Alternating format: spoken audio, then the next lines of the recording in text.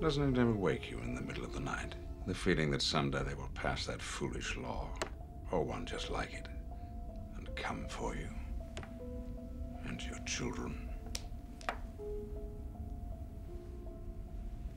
It does indeed.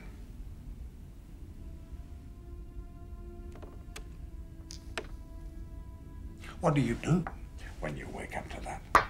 I feel a great swell of pity for the poor soul who comes to that school looking for trouble.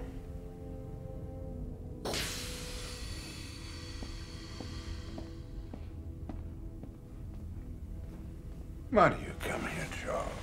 Why do you ask questions to which you already know the answers? Yes. Your continuing search for hope.